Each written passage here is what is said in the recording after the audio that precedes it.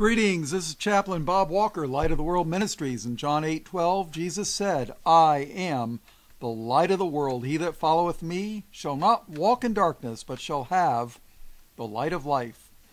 This is going to be part 4 of And They Worshipped the Dragon. In this, I'm going to show you two things. I'm planning on showing you two things. One, when were the angels created, including Satan, the devil, Lucifer, by whatever name you wish to call him? And second, when did he fall and take with him a third of the angels? So let's take a look. Now, in the previous lesson, we looked at the 6 days of creation. And on the 6th day, God took of the earth, formed man, breathed into his nostrils the breath of life, and he became a living soul. Well, on day 1, no angels created. Day 2, no angels. Day 3, no angels. Day 4, no angels. Day 5, no angels. Day 6, no angels, and on the 7th day, God rested. So, when were the angels created? Well, in day 1, he created the heaven and the earth. So, let's take a look at that real quick. All right, just for a recap, Genesis 1:1. In the beginning, God created the heaven and the earth. And the earth was without form and void, and darkness was upon the face of the deep, and the Spirit of God moved upon the face of the waters. And God said, Let there be light, and there was light. And God saw the light, that it was good, and God divided the light from the darkness. And God called the light day, and the darkness he called night, and the evening and the morning were the first day. So, well, let's keep reading. Verse 6, And God said, Let there be a firmament in the midst of the waters, and let it divide the waters from the waters. And God made the firmament, and divided the waters which were under the firmament from the waters which were above the firmament, and it was so. Firmament refers to the sky, or heaven if you want to call it that. Verse 8, And God called the firmament heaven. And the evening and the morning were the second day. And God said, Let the waters under the heaven be gathered together into one place, and let the dry land appear. And it was so. And God called the dry land earth, and the gathering together of the water called he seas. And God saw it was good. And God said, Let the earth bring forth grass, the herb yielding seed, and the fruit tree yielding fruit after its kind, whose seed is in itself, upon the earth. And it was so. And the earth brought forth grass, and herb yielding seed after his kind, and the tree yielding fruit, whose seed was in itself after his kind. And God saw that it was good. And the evening and the morning were the third day. Okay, so, in the beginning, God created the heaven and the earth. Pretty simple, right? Well, let's take a look. Turn your Bible to Job, the book of Job, chapter 38. All right, Job 38. Starting in verse 1. Then the Lord answered Job out of the whirlwind, and said, Who is this that darkeneth counsel by words without knowledge? Gird up now thy loins like a man. This is modern day expression would be, put your pants on. You know, who wears the pants in the family? You know, I guess that's basically how you could, you know. Have you ever heard the expression, she wears the pants in the family? Well, that's how I take this. If you disagree, that's fine. Gird up now thy loins like a man, for I will demand of thee, and answer thou me. In other words, I'm going to ask you a question, and I want you to answer me. Verse 4. Where wast thou when I laid the foundations of the earth? In other words, where were you when I created the heaven, when I created the earth? Where wast thou when I laid the foundations of the earth? Declare if thou hast understanding. Who hath laid the measures thereof, if thou knowest, or who hath stretched the line upon it? Now, anybody that's done carpentry work, you know that when you're starting to do a foundation, they stretch a line. They stretch the line out and then they measure from the line. So, who hath laid the measures thereof, if thou knowest? Or who hath stretched the line upon it? Whereupon are the foundations thereof fastened? Good question. Is the earth, when God laid the foundation of the earth, what's it attached to? You know, he's asking Job these questions. Or, who laid the cornerstone thereof? Well, guess what? In the Bible, in the New Testament, Jesus is called the cornerstone because guess what? The Bible plainly declares that Jesus created the heaven and the earth. And the Bible says that God created the heaven and the earth. So if, you know, when I took math in college, I learned that if A equals B and B equals C, then A equals C. So if God created the heavens and the earth, and Jesus created the heavens and the earth, then that means Jesus is God in the flesh. Okay? He's the cornerstone. And if you haven't figured it out, the Bible is about Jesus redeeming his fallen creation. And that's us, especially me. The fallen part, that is. Whereupon are the foundations thereof fastened? Or who laid the cornerstone thereof? Verse 7.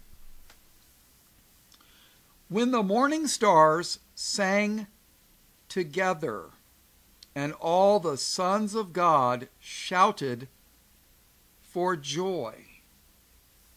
Now, this is one complete thought. Okay?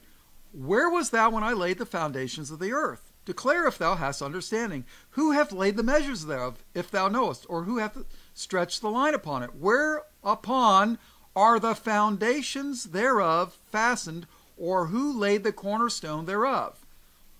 When the morning stars sang together, now keep that in mind, stars, and all the sons of God shouted for joy. Now, the Bible sometimes declares stars are angels. Sometimes it's talking about a sun in the sky, you know, at night, twinkle, twinkle, little star, right? How's that little song go? But sometimes they're called, stars are a figure of speech of angels. And the sons of God, it says they shouted for joy at the foundation of the earth. The morning stars sang together, and all the sons of God shouted for joy at the foundations of the earth. These have to be angels because God created everything in 6 days. The seventh day he rested. And there's no angels being created in any of those 7 days. There's nothing. So evidently, if you use logic, these angels had to have been created prior to the earth. They had to be. I mean, if somebody's got a better theory, I'm open to listen to it. Okay, I'm not the one with all the truth here. But you know what? If it doesn't, I've looked at all the other theories, and there's holes in them. So, you know, but, and who are these sons of God? They've got to be angels. So when you read Genesis 6 about the sons of God marrying the daughters of men, and they had giants, this is what they're talking about. Because let me tell you something, people. We don't become the sons of God until the New Testament, until we're born again of the Holy Spirit, until Jesus came and we were born again. We don't become the sons of God until the New Testament. And besides that, who are the angels' son? I mean, who created the angels? God did. So aren't they the sons of God? Of course they are. Because remember, on the sixth day, God said he looked at everything and it was good. Let's take a look at that. All right, Genesis 1 and verse 31. And God saw everything that he had made, and behold, it was very good. It was very good. And the evening and the morning were the sixth day. The seventh day God sanctified it, and he rested. That was the Sabbath, the seventh day. So evidently, the angels were made before the earth. Then God made the earth. On the sixth day, God formed Adam's body of the dust of the earth. He looked at everything he made on the sixth day, and he declared that it was very good. Now, obviously, if Satan was evil and had fallen from heaven, it wouldn't be very good, would it? So up to this point in time, Satan had to have been Lucifer, or whatever his real name was. Lucifer just means the light bearer. Okay? So up to this point, everything's good. All right, so that's my take. So when did Satan fall? Well, when you get to Genesis chapter 2, doesn't it say that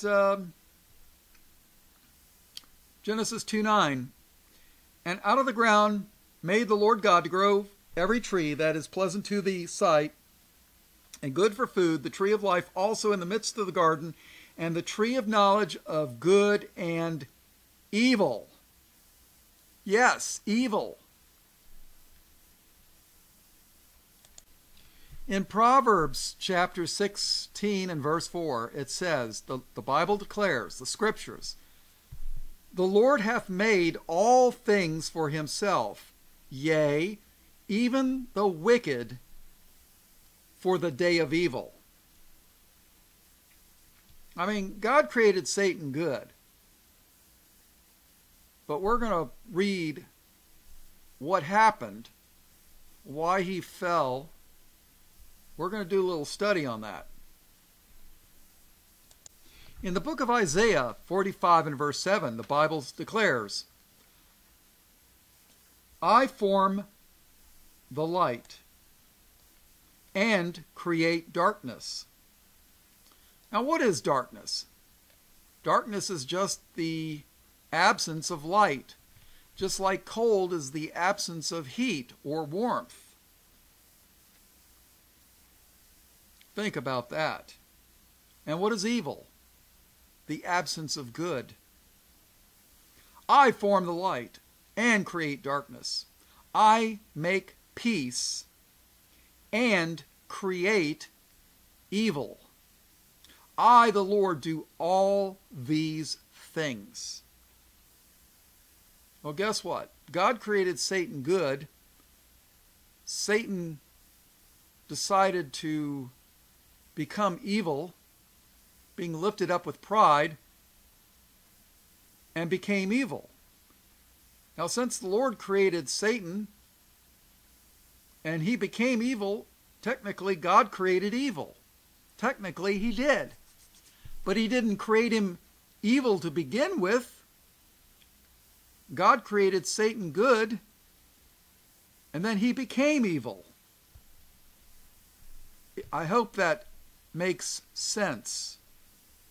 So technically, God did create evil by creating Satan, who fell, by the way.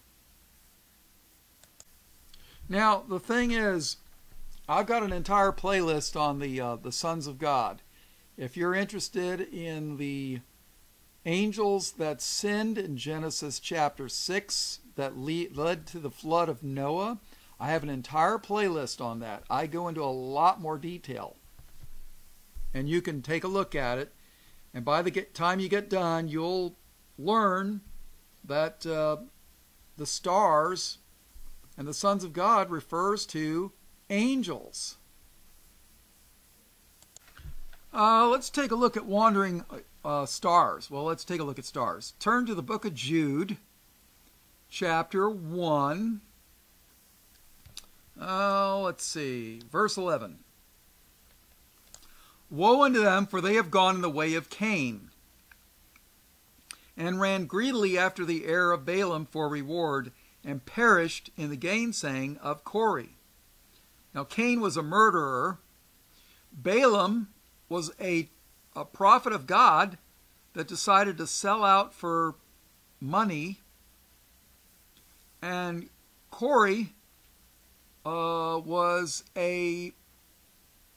I think if memory serves me correctly, he was a Levite priest who decided that he didn't like Moses getting all the glory, or was it Aaron, and decided he wanted a piece of the action. And the Lord God had a sinkhole or something, earthquake or something, open up the ground, swallow him and his family up, and then closed on him. So, murder, greed, and pride, or rebellion against God, I guess you could say. These were the sins. Woe unto them, for they have gone in the way of Cain, and ran greedily after the heir of Balaam for reward, and perished in the gainsaying of Corey. These are spots in your feasts of charity, when they feast with you, feeding themselves without fear. Clouds they are without water, carried about of winds, trees, think about that, the tree of good and evil, right? Trees whose fruit withereth, without fruit, twice dead, plucked up by the roots. What does it mean to be twice dead? Well, guess what? You die physically, and then you die spiritually. Didn't Jesus say you needed to be born again? You needed to be born of a woman in the flesh, and then you needed to be born again of the Spirit. Well, these people were never born again of the Spirit. They're twice dead. Dead in the body and dead in the spirit. Plucked up by the roots. Raging waves of the sea, foaming out their own shame. Wandering stars. Wandering stars. Now, how do stars up in the sky, how do they wander? Wandering stars, to whom is reserved the blackness of darkness forever. Now, how in the world do stars have reserved the blackness of darkness forever? What, are you going to tell me they're black holes? No. All right, in Matthew chapter 25, verse 28, we're talking about the servants. And God gave people talents. And some did something with their talents and others did nothing. Verse 28. Jesus said, "Take therefore the talent from him and give it unto him which hath 10 talents. So here it is, the guy that didn't do anything, they took from him what he had and gave it to the guy that multiplied his by 10 times. I mean, let's face it. If you're in business and you give somebody $1,000 and he says, you know what, I've multiplied your $1,000 into 10,000. I mean, that's the guy you want doing stuff for you, you know. But the guy you give $1,000, he gives you your $1,000 back. You're like, dude, what is this? You didn't do nothing. So Jesus said, take therefore the talent from him and give it unto him which hath 10 talents. For unto every one that hath shall be given, and he shall have abundance. But from him that hath not shall be taken away even that which he hath. And cast ye the unprofitable servant into outer darkness. There shall be weeping and gnashing of teeth. When the Son of Man shall come in his glory and all the holy angels with him, then shall he sit upon the throne of his glory.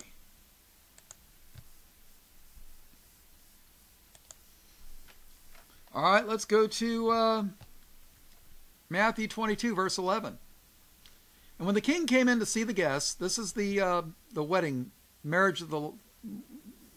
This is sort of like the wedding supper of the Lamb. I don't know if it's a parable or if it's a prophecy, but it's representative of the marriage supper of the Lamb. Verse 11. And when the king came in to see the guest, he saw there a man which had not on a wedding garment. And he said unto him, Friend, how comest thou in hither not having a wedding garment? And he was speechless. He couldn't say anything. I mean, you know, Jesus is going to give his people white robes. And if you don't have a white robe to cover your sin, well, how comest thou in hither not having a wedding garment? And he was speechless. Then said the king to the servants, Bind him hand and foot, and take him away, and cast him into outer darkness. There shall be weeping and gnashing of teeth. For many are called, but few are chosen.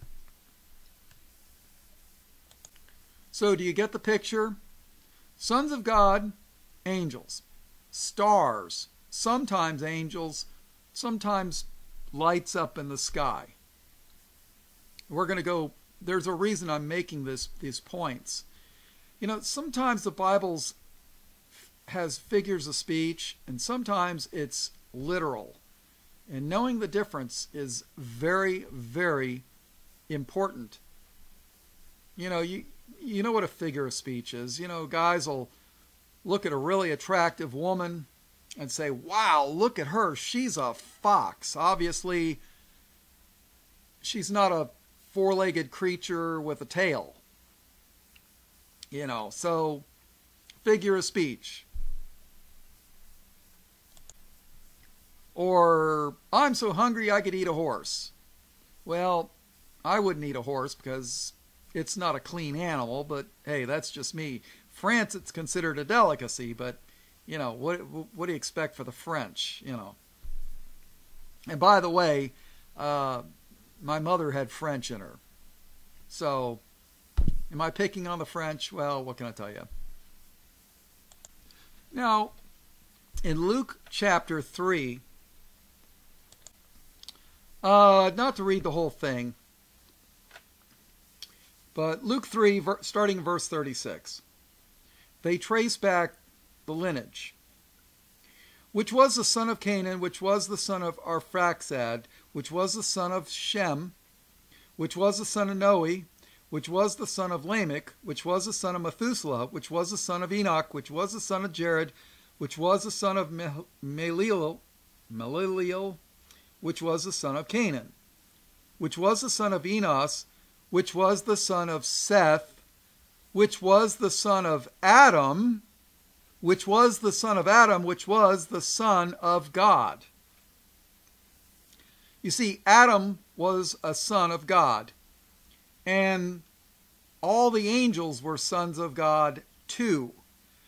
But we don't become sons of God until after we're born of the Spirit. We become the sons of God. So, oh boy, it's almost 30 minutes and I haven't even, well, I proved one thing, I believe. When were the angels created? So I guess in part, the next part, I guess it's going to be 5, I'm going to show when did the angels fall. Now, like I had shown you in previous lessons and earlier, when God created the heaven and the earth, and up to the time that God created Adam on the 6th day, the end of the 6th day, everything was good. So sometime between the 6th day and the fall in the garden with the serpent, somewhere between that time is when Satan decided to try to overthrow the Lord God. And we're going to get into that. So I think what I'm going to do is close this out now. So, all right, all blessings, praise, glory, and honor comes from the Lamb of God who was slain before the foundation of the world. In Jesus' precious name, amen.